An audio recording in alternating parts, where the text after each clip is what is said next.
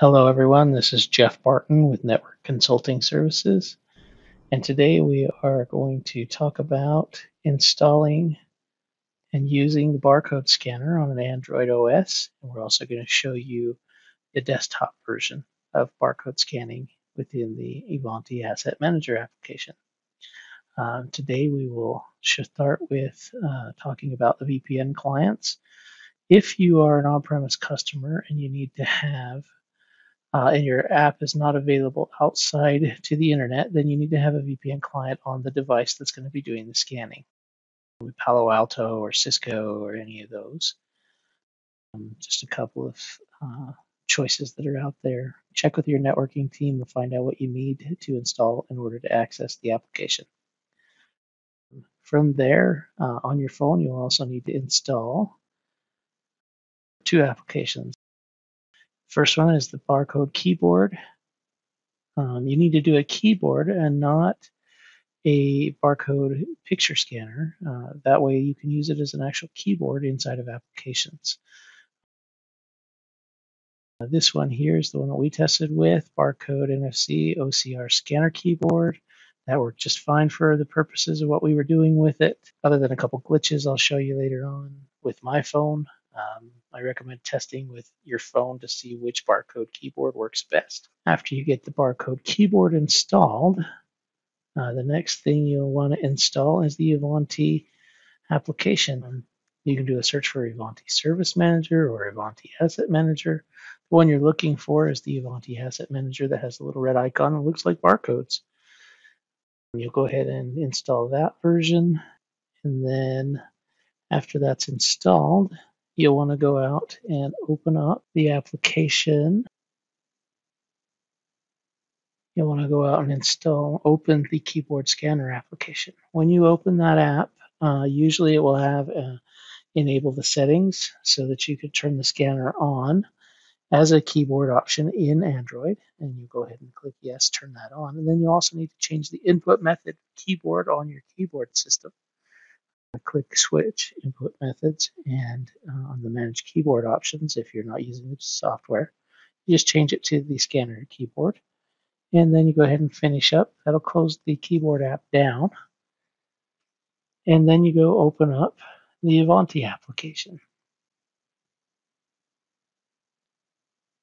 In the Ivanti application, you will see the tenant URL. If you are cloud-based, that's the full URL. You'll get an error if you don't put in the HTTPS.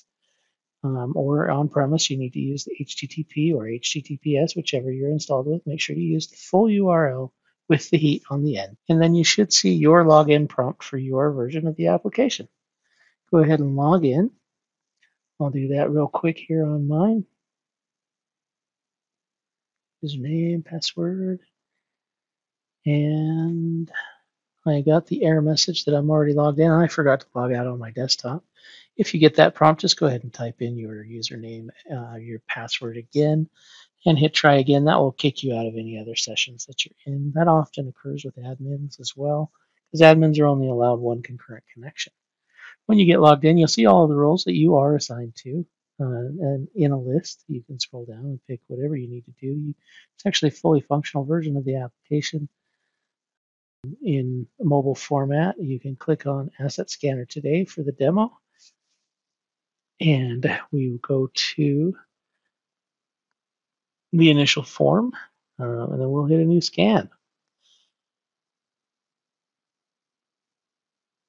The way the application is designed to work is you'll click on that.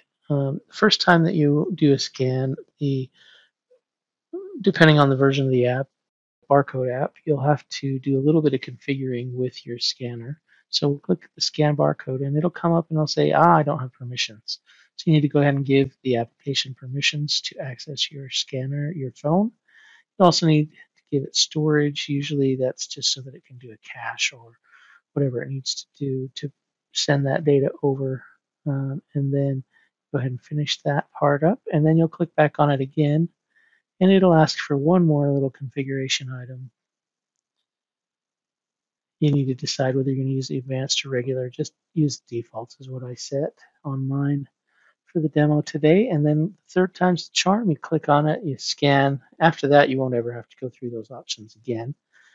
You go ahead and just click in there and scan your barcode, and it will access your camera. Now here's where I ran into a little bit of a glitch with my cell phone. My cell phone's camera had a hard time focusing on the small barcode on the bottom of the laptop, and it wasn't able to pick it up as a barcode. I was able to get it to focus, but it still did not pick it up as a valid barcode. So that's where the testing comes in. You'll need to test with your camera and your particular setup to see which application will work best to pick up the scans that you're needing to do. I also tried my flash and a couple other things. And then I went and found a bigger barcode to test for this video. We'll go back to the app and I'll just hit that again. And we'll hit scan barcode. And here's a bigger barcode on a box that I had out here. And if you'll notice, as it comes into focus, the application picks up and decides which one do you want to scan. So you just touch the one you want to scan and it goes great from there. And then you go through and it will scan, and you can click in any of those fields and scan a barcode, because now you have the barcode scanner keyboard down at the bottom. You just click barcode down there at the very bottom on the input. And then for this demo in the tool, you will actually, if it doesn't find the serial number or it doesn't find the barcode or the asset tag that you're scanning, it will come back and give you an error message that it's not there, or you'll also have to then fill out all the fields that are required for a new asset. We'll go ahead and do that on this version here. Fill out all the things that are required, the status, the asset type, all of those things. And then we'll hit save when we're all done. It's a computer, it's a laptop. We're just going to say that it's a laptop, even though it's a box we scanned the barcode for. And when we hit save, that takes you out and creates that asset record. And here on the desktop version, we'll log in. We'll show you what that looks like in the desktop version. Again, I forgot to log out of my phone. Let me just type my password in again, and we'll log into the desktop and change to the asset scanner role. And from there, we'll go do a new scan on there. And my desktop scanner is plugged in the USB port. I just click the scan, and I can get this one to scan the bottom of the laptop. Just hit that up here and get that and click my button so it'll show you what it does. And I have it set so that it hits enter after it scans. There you go. It has input that asset tag. And I do a lookup. It's not in my system, so now I'll go tell it what kind of asset it is to a computer. And it's a laptop. And I'm going to give it a name. This is NCSI laptop, and I'm going to use the code for it. I'll scan that on there on the end. Same thing with the serial number, because Dell uses their service tag and asset and serial number is the same thing. I'll just scan those. Now, if you had a company asset tag, you'd use your company's asset tag instead of that for the asset tag. And then you go fill out the information that's required on the field. Follow, look for the stars. Status is the only other field, and we're just going to mark it assigned and hit save. And now if we go back to the list view,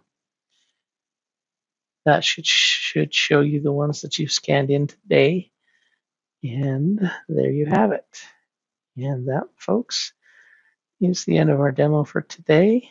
And I just wanted to thank you for watching our video. Have a great day.